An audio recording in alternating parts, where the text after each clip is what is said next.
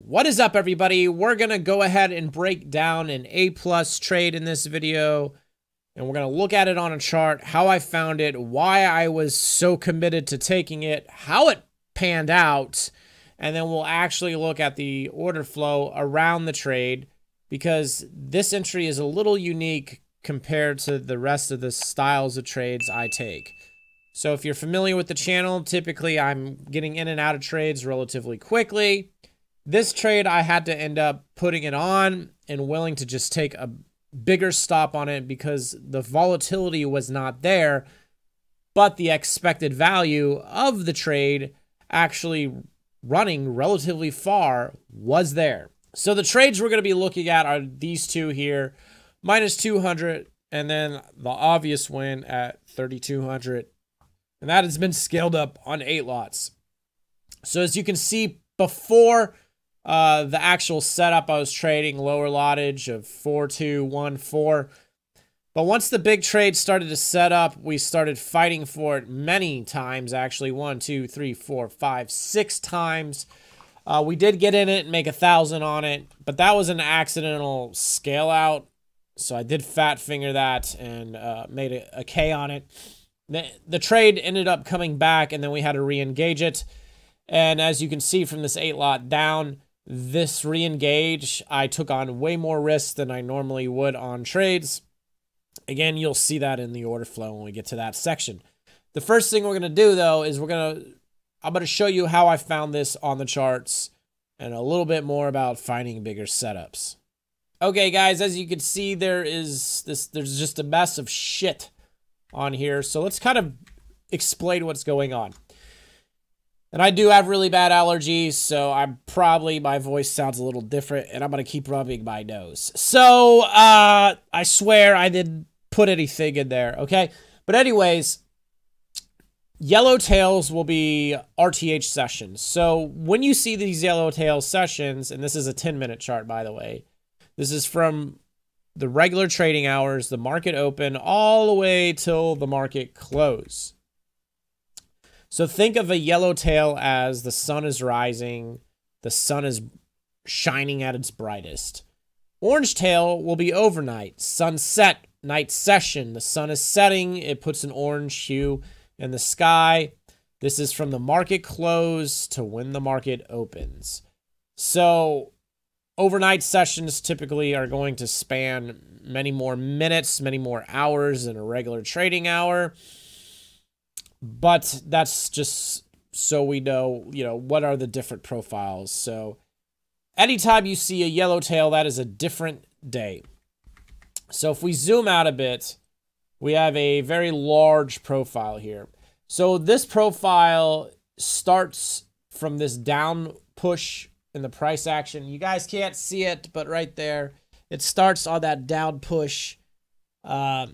And I drew the profile as far as possible.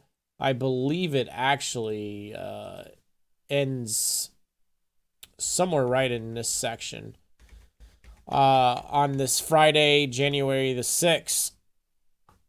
So this profile is covering many days. Many, many, many, many days. So I would say over the course of many days, about 9 days, we were pretty much going sideways. Yes, there were big moves intraday, but for 9 days, we were going sideways. So what you guys need to understand is the longer you go sideways, the more you chop, the more extreme the move is going to be once it finally cracks. So as you can see up here, we have a value zone high, which is where a majority of the volume has traded on this composite. So let's zoom in here. So on this specific RTH session, we didn't break out of it, but then the overnight did, and it immediately came in. So if we zoom in more, right on these prices, 72.50 roughly, we went down, went back up, attempted the break, couldn't break. Then the next day, couldn't break. The next day we did break and we chopped a little bit, but just above. And then it ended up going all the way back down again. Again, the overnight session is going to blow it out. But as soon as we open up this RTH session, it just shoves right back down, all the way back to the other side. Okay? And then this section, we start to break, but we're not running. There should be a bigger move up. Then the next RTH session, all the way on the other side. Then finally, we break and we go. Okay? So I was eyeballing this trade, and I had attempted to play the breakout on the 29th, couldn't get it to work. I may have attempted the breakout on the 4th. I can't remember. But moral of the story is we did not break this curve, and we did not sustain a breakout beyond the curve. Okay, so the more a setup fails, the more extreme the move is going to be. So I didn't really get the breakout. I mean, I took a lot of great trades throughout these days and shit, but to get the actual breakout and to really squeeze a relatively large trade, I just didn't get it.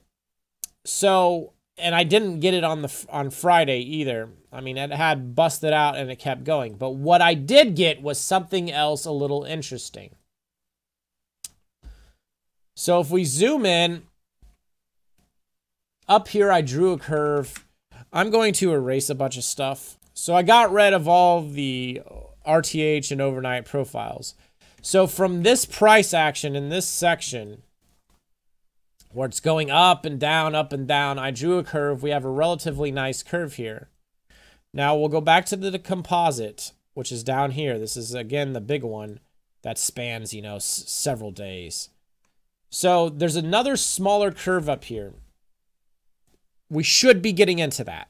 And we should trade all the way across to the other side of value zone. We fail in the overnight session twice.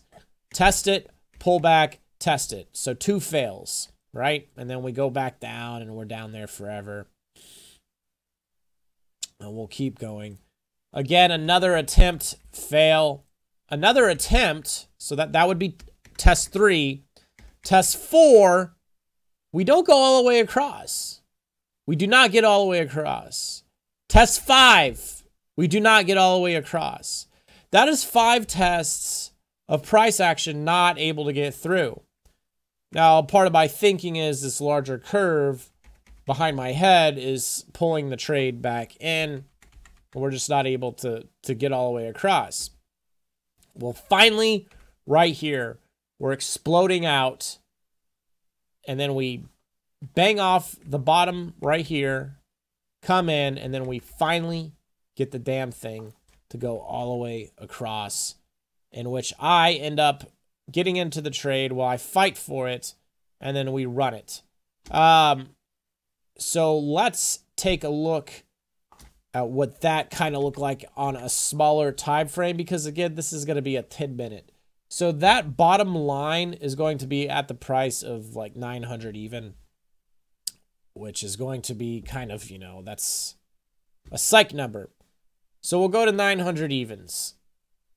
Okay, so this is a 30-second chart. This is what I'm looking at most of the time. Here's 900 even right here.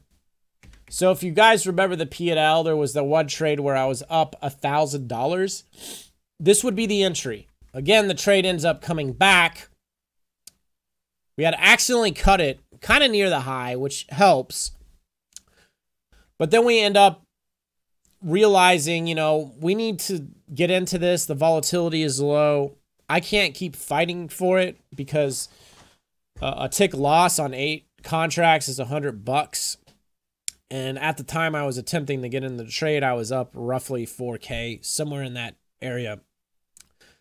Those $100, $200, $300 losses, which is like 3 ticks, they're going to add up very quickly.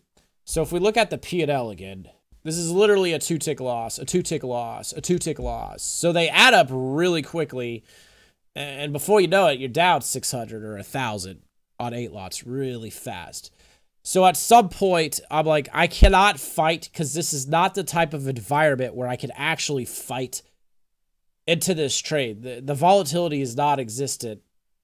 Plus, the fact that the major composite failed as many times as it did on the breakout, and that smaller profile, which we'll go look at, failed 5 times. So let's go look at those again. Again, this smaller profile failed 5 different fucking tests. Okay. This one all the way over here. And we could never just break this major composite. So you kind of have 2 things going on right here. You have a higher time frame area that breaks, and then we also have a smaller value zone, which is just a different setup entirely from this composite. And we're leveraging the higher time frame breaking out, which I didn't get into. I mean, there were times where I would get into certain things, but they were more scalps or anything. I could never hold it. But we're leveraging this higher time frame composite that, again, spans many fucking days, like 9 days or some shit, to get into a smaller curve that never fully broke. And it tested it 5 times with major pullbacks. On almost every test, it had very large pullbacks, bigger pullbacks, more time spanning. That is making the expected value better. Guys, if you've not seen my video on expected value, I highly recommend it. And then also another video I recommend is on another A+ trade where I break it down. And expected value and building context and narrative is really key to these bigger trades for my style of trading. So now we kind of have the narrative, the context. This is why I believe it's going to go up. Now, I did swing some options contracts on these breakouts, and I made a $200 and something, and I'm getting back in the options, swinging a SPY contract, 1 SPY contract. So, you know, I took a year of not trading options. Now I'm trying to swing my bigger picture ideas on options. So that's another video for another time. But yes, the context is there. The expected value is there. The more a trade fails, the more a setup fails. In my opinion, the more prime it is, the more extreme the move is, the more you should size up. This is one of those trades where I should have sized up 20 lots. But currently, I don't have the balls to do that. So I was pretty confident in it. Yes, it went 9 ticks against me, and that would have really made my asshole pucker. But a big goal of mine in 2023 is to really identify these A+ trades and really slam them with a large amount of size. And I'm getting better at it. Throughout the year 2022, I've been experimenting with sizing on trades. I used to just trade a fixed amount of contracts, so I started experimenting with sizing A trades. And while that's a skill in itself, I've been getting better. So let's go back to the RTH session. That 900, I'll go ahead and drop a line where that 900 is, because that's exactly basically where that value zone starts. So 900 is where it starts. Let's go to the upper edge. The upper edge where I was initially targeting was going to be, what was it, 10 even. So let's drop another line on 10 even. So that's about a 10-point trade, which for me is relatively good. What was interesting about the setup, though, is it has this yellow box, which this yellow box in its own right is a completely different fucking setup. So the value zone here is a different setup, but this yellow box is flanking another setup. So I know that if it can get up into this yellow box, it could run further than 10 and hit the other edge of the yellow box. I'm not sure if I scale all the way up near this edge, to be honest with you. But I might have got close to it. I think I get out at that 12. I don't even know if this yellow box is accurate, to be honest with you. But anyways, so again, we fight our way into it. make $1,000 on this move up. It cracks, and you can see this pink line is getting absolutely violated, where it is just chopping. Let's get rid of some of these other lines that don't matter. So this pink line is getting absolutely violated, chopped. So like getting into it was not easy. I believe we re-enter somewhere in this section, and that's where we just end up fucking holding it. So let's go ahead and actually look at the footage. So as you can see, there's the 900 is right here. This is where we was originally looking. I actually scaled up here. Now it's starting to come back. There's other things that are marked on the DOM. There's a bunch of slipping that's been happening in this section. So I do believe that if the trade can come back up into the 175, there might be a momentum pop. So let's go ahead and watch the footage. So we're pulling back to the 900. See, I wrote Val. This is for value area low. So this is exactly where I know that, that level is, that pink line I drew on the chart, which is, again, the value zone low of that upper profile that failed 5 times. So we're pulling back here. Really not the best of volume coming in. As you can see, it's not that great of volatility. Yes, you have volume picking up in this section, but again, this is a quad 0. This is a century number. So there's a bit of a pop right there. Try to chase it from the backside. Cancel the order.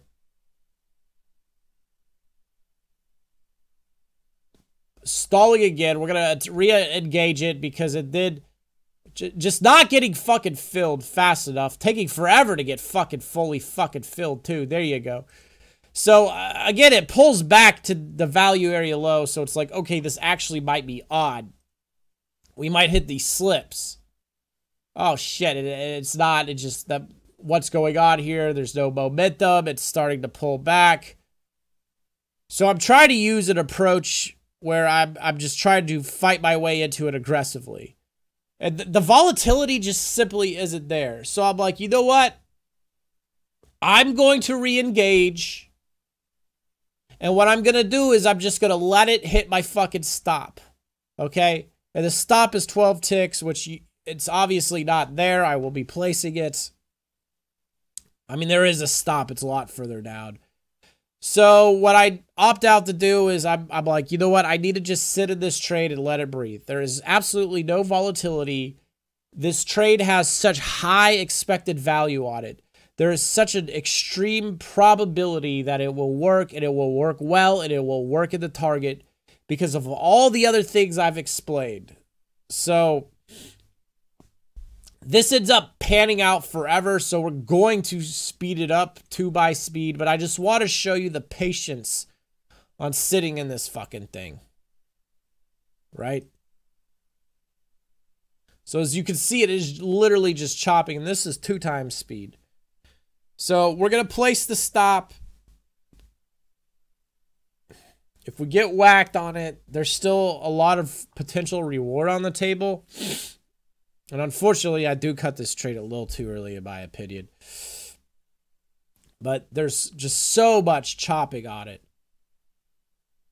So now it's you know, I believe these quad zeros will pull the trade back in because these century prices chop. So even though it's going against me, yes, it sucks, but it should pull it back in. Comes up to me and it pivots right under my entry. I do consider re-entering, like cutting it for a break even and re-entering it at some point, which I didn't do. I don't do, which really was the right call. And then here's those 175s. I do believe that at some point they can actually push, which they're starting to fail. That is fine because on another test, they actually finally go. And then the trade comes back to me really quickly, but this is barely fucking chopping. This is very, very bad volatility. very bad volatility. This aggressive getting in and out style of trading is not going to fucking work. The best thing to do in these environments is find very high probability setups. And again, the more a setup fails, the more prime it is, in my opinion, to actually work. The first time a setup, any of my setups, come into play, typically they'll fail. So I'm going to be more skeptical about that. But if they fail 3 times, then I'm going to be more lenient on letting the trade breathe a bit. So as you can see, it's coming back down, getting very close to that stop. But that's a $1,200 stop, by the way. Very expensive, but as you can see, when you trade more size, you do have more potential upside. So that's just part of the game when you trade more size. So we throw down an anchored VWAP right here. And this is for me to just kind of look at things. I've been experimenting with anchored VWAP. And in the last video, you guys probably remember the nicey tick. I kind of got rid of that. Getting very fucking close to that stop. So I guess at what 10 ticks against me. But what's interesting is there's actually a range in this section. You can kind of see it up here. So it's, to me, it's ranging. I bought the top of this range, but at the time it wasn't the top of a range. Back at the quad zeros, just letting it breathe. And this is a style of entry you guys don't really see on this channel. You see more aggression. But again, this is a different type of setup. This is a whole different ball game in this section. So I'm just marking out little areas up here. It's same concept. So let's kind of zoom in real quick. Okay, now that we zoomed in, you can see, you know, I have an anchored VWAP. There's a first deviation. The price action pivots it. It pivots it again.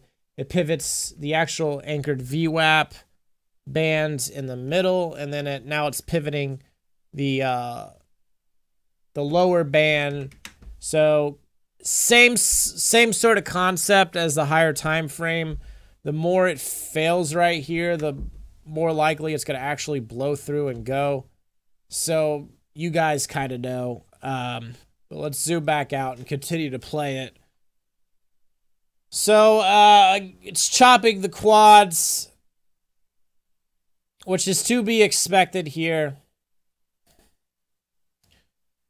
Probably a bit early on the trade, but this is a trade that I just couldn't let go, that, you know, I needed to get into this fucking thing. Because I've been waiting for it for a long time, many days. Again, this is at a 2x speed, so it's a lot more fucking slow than what you're seeing here. So my belief is that if it can press 175, it should shoot up and not come back. There it is. And then this 175, if it can push 175, it should go to 3s. But that's based off of another concept called slipping. Yes, it does come back a bit, which is fine. Again, hitting the 175s. There should be a quicker shove to 3. And I've not watched this footage since yesterday. Well, I haven't even watched the fucking footage. So if I had missed this trade, I believe that 175 would have been a good cue. Now, it could hit this 3 and pull back briefly to 175s, if I'm not mistaken. Is this thing still going fast? Yes, it is. So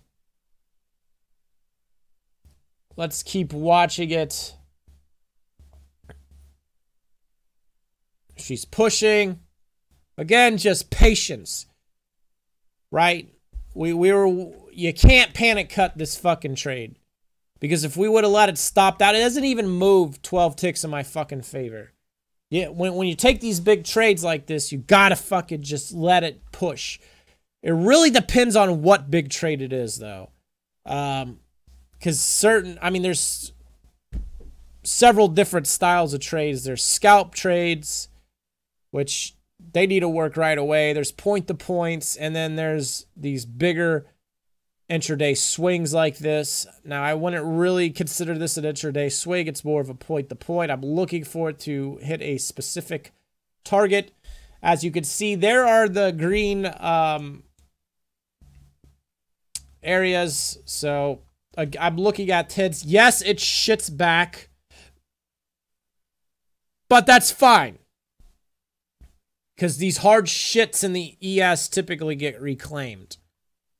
And that's just exactly what's happening right here. So let's start looking at the targets. So the first scale is going to be 0625, because that is basically halfway through that profile. I don't like the way it popped up. It came back in real quick, but it should roll back up. I believe we're about to take a scale now. Let's fast forward sub. Here we go. And we only take off 2 because I sit this fucking trade forever. I'm like, I need to get something for this. So we take off 2 of the 8, and then we're left with 6. Not sure if that size did come off yet. I believe it comes off at 106. So as you can see, it's hitting up here, and it's pulling back and shit. This is where I get ready to take some off, because this is just dicking around quite a bit, and it's slamming. And we're going to take off 2 here the next minute. Again at 625. Right here. Just because it's struggling. And we're on the other side of this yellow box. I don't know if that could push it back in. And I need to get paid on it something. So it probably came out in there. There, right there, real quick. So let's go ahead and go to the next scale out, which will be at 111. So here is the next scale out. And we'll be taking this off at about 2 lots off at 750, or 1 lot 775, 1 lot 750. These 2 probably should have never came out. So here's the value area high at 1025 exactly. It shot up and it rolled 2 ticks, 3 ticks from it. Sometimes that happens, and then the trade comes all the way back. So for me, it's like I need to take off a little more because of what just happened. So there you go, 2 come off there. It's still a good trade. And then we're going to run the next clip to 975. So right here. Take off 2 there.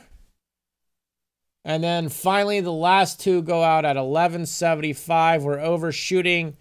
Again, this gets really close to the top edge of this yellow box, which is another setup in itself. There's the bonus. It's slamming. I'm waiting for it to push. And then we may have hit the flat key to get out. So I believe, yes, it is out, because I remember it nosing, and then we cut it right here. You didn't really see it because I think I hit the flat key. But let's just kind of recap everything again. Again, a major composite could never really break the value zone and sustain a breakout. A smaller profile up here. It should be getting in this and crossing all the way to the other side of the profile. And it failed 5 fucking times on the upside. So therefore, the expected value was high. We're breaking a composite after 9, 10 days or some shit like that. So you have this higher time frame, bigger picture setup, oomph, that's pushing the trade. Should not be on the short side of that. And now we're getting into a smaller setup, which again, that smaller setup was flanked by a different setup, this yellow box, which sort of, you know, kind of had some overlay. You can barely see the fucking pink line, but there's the pink line there. And that's why we squeeze it a little bit more. And again, getting into the entry, there was absolutely no fucking volatility. And taking paper cuts is kind of senseless, especially on a setup that is that fucking prime. And that is the only trade in my life so far where I was confident that I should have scaled up 20 lots, but don't have the balls yet. So hopefully sometime this year, you'll see me really push size and finally make that fucking $10,000 day that I've been striving for so bad for forever. If not done it, I actually did do it the other day. I was up 11K, but half the position came out and I closed. I closed at 6,900 after commissions. Really, I closed 8,000 net, but the commissions, there was just so many trades. So I did achieve the goal, but it all slipped through my fucking fingers like sand. So quite a bit of growth on my end. Very insane year for my trading, and I'm really understanding what an A+ setup is, and I'm really kind of transitioning from a scalper to somebody that's able to hit these fatter rips on a more consistent basis. And it's just, there's a lot of evolution going on here with Uncle Fat Cat. So guys, if you did like that video, you did learn from it, I do please consider donating to my coffee as a thank you, a tip. I would appreciate that. And also, guys, please consider liking and subscribing to the channel. That would mean the world to me. So we will see you in the next video.